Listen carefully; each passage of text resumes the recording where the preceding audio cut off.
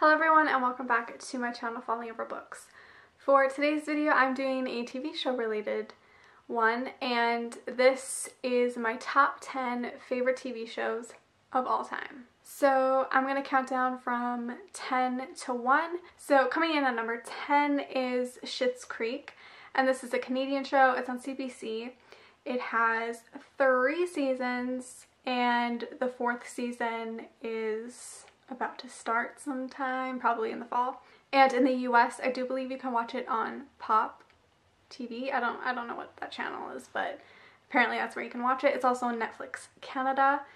And Schitt's Creek is about this rich family. They suddenly go broke and they essentially have to leave their like really rich house and their rich city and everything to move to this town that they bought a really long time ago as a joke, called Schitt's Creek.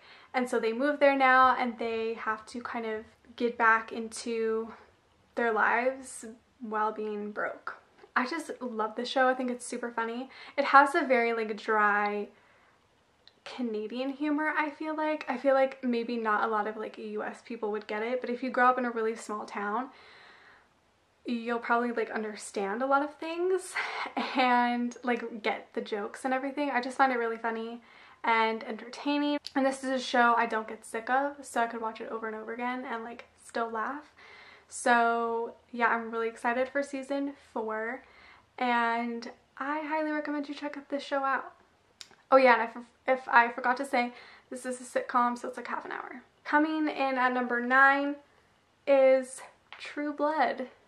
This show is no longer on air, but it was on HBO from 2008 to 2014, so it has 7 seasons. And this show I actually started watching after it finished. Like, I didn't watch it while it was on air because I just wasn't into it. I was more into like the Vampire Diaries at the time. So True Blood follows a telepathic waitress named Sookie Stackhouse, and she encounters a vampire and things kind of escalate from there. And in this show, like, vampires are like a known thing. They're like known. Does that make sense? So yeah, it's a really cool show. There's lots of like sex and nudity and violence and all that jazz. So if you are not okay with that, then I would, you know, maybe stay away from the show. But other than that, like, it's such a great show. I really loved it, and I loved the way that ended. I know a lot of people didn't like the ending, but I personally liked it. I just felt like it was true to the story and to the characters. I don't know, I just really liked it. Yeah, it has like fairies and werewolves and vampires and all of like the things. So it's really just a fun show, and I feel like this show took me a couple episodes to get into, but then I was kind of like into it, and yeah, I really like it. Coming in at number 8 is Rain, and this was on the CW. It has since finished from this year. It ran from 2013 to 2017, and it has 4 seasons. And this show follows Mary Queen of Scots when she arrives at French court, and yeah, it's very CW-ish, and I still loved it. I loved the characters, and honestly, I probably would have quit the show if it weren't for Adelaide Kane, who plays Mary.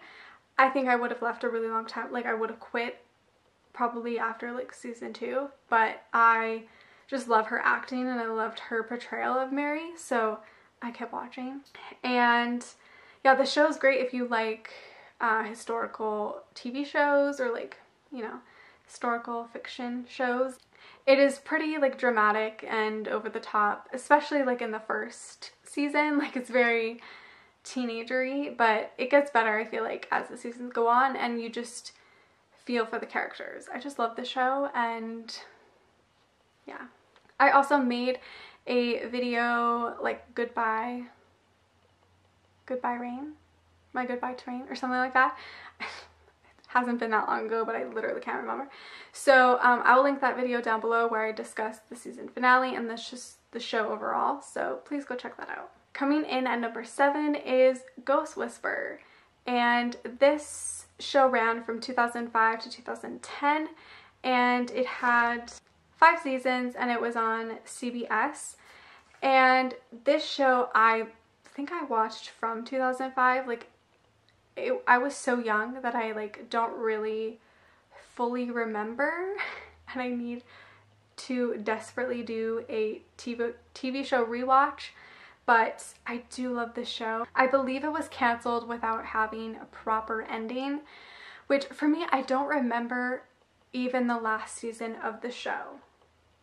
So I feel like maybe I didn't watch it or maybe I forgot what happened, but I need to rewatch it. That's why I'm like, but it's still on my list of favorite shows because I really love Jennifer Love Hewitt, who played Melinda Gordon in the show, and she was just fantastic. This show is about this girl who has the ability to talk to the dead and to help them pass on to and the other world, other life, other universe, whatever you want to call it, to the other side. And she has to help these spirits or whatever you know, move on so that they can pass to the other side. And so she has to help them right their wrongs, all that kind of stuff. It's kind of scary, so don't watch this alone in the dark. You may get scared. I just love the show. It made me cry pretty much every episode. I know some people will be like, oh, it's kind of religious. I don't find it religious. Like, it's not preachy in any way. It's just more about like people dying and trying to fix their wrongs and moving on with life is how I see it. I don't know. I didn't find it preachy. If you did, let me know why you felt it was. Yeah, it just had overall a really great cast and it kind of showcased the relationship between people and just how you interact with other people and how some strangers will come in your life and totally change your life. And it's such a great show. It makes you cry, it makes you feel good, it makes you want to forgive people and just be a good person. So I highly recommend this show. Coming in at number 6 is Dawson's Creek. And this ran from 1997, 1998 to 2003. This was on the WB network, which is like the Warner Bros. Network. And this obviously I didn't watch in 1998 because I was like 2. I watched this my second last year of high school, I think. Oh my gosh, I literally can't even remember when I watched the show. This show had 6 seasons and I just love this show. It is essentially about 4 friends in a small town and they just are growing up. So they're dealing with teenage stuff and relationships, friendships, family, all that kind of stuff. Do I have to say who I ship in the show? My heart is always with Pacey and Joey. I loved them. And I don't really want to spoil this for you, but I feel like it is a spoiler. Or like the show has been out for so many years, like if you haven't watched it, whatever. But I kind of knew going in who was going to be Endgame because I like totally didn't want to ship the wrong thing. Like I didn't want to have all those feelings, but like I immediately knew when I started the show that I was like gonna like Pacey the most. So I love this show. It's such a feel-good show. It's such a good show. I need it on DVD. Coming in at number 5 is Buffy the Vampire Slayer.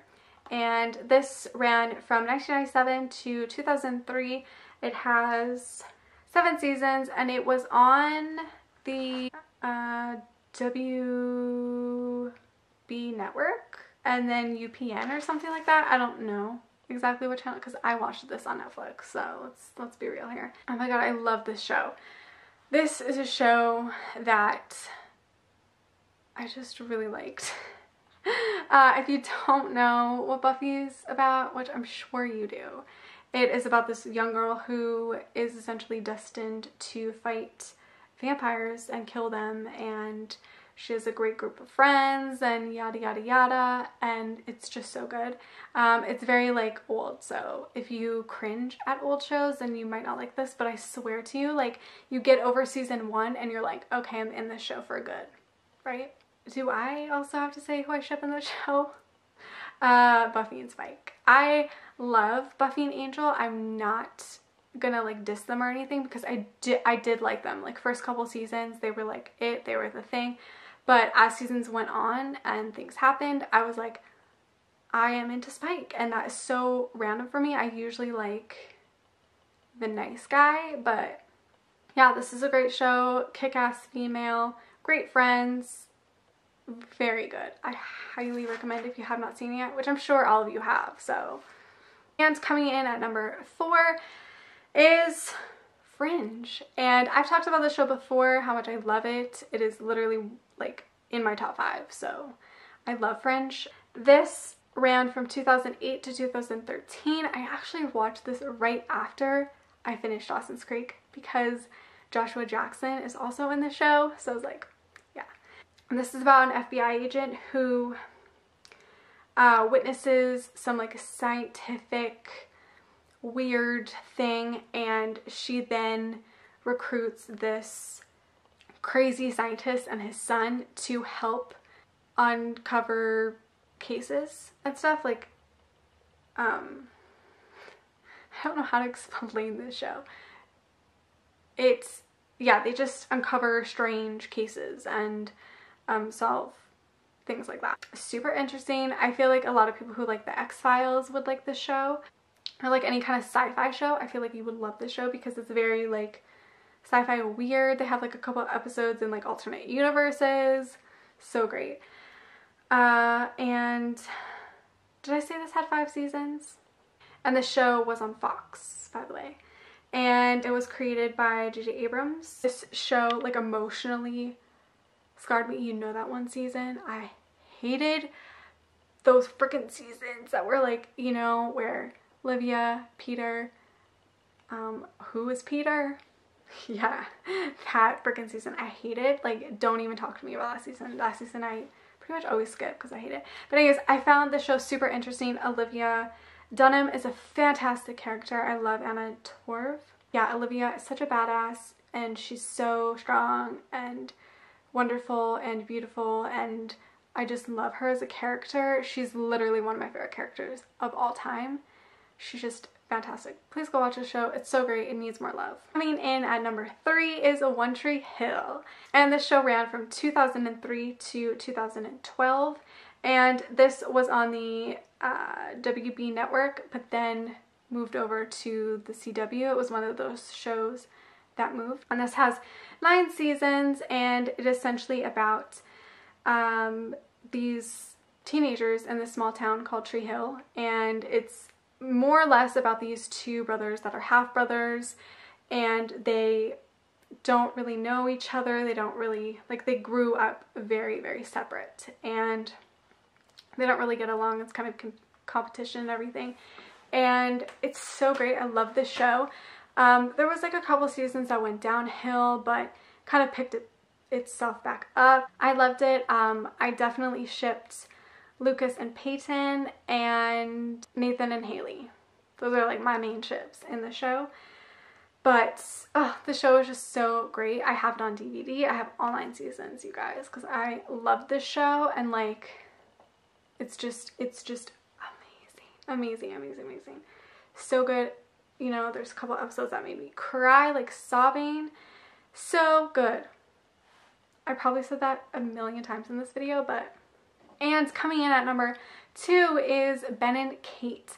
So you've probably never heard of the show because it ran for only 1 season from 2012 to 2013. And this is a comedy, so it is half an hour. This was on Fox, and I just love the show. It is so funny. It has like my kind of humor, like stupid humor, and I absolutely love it.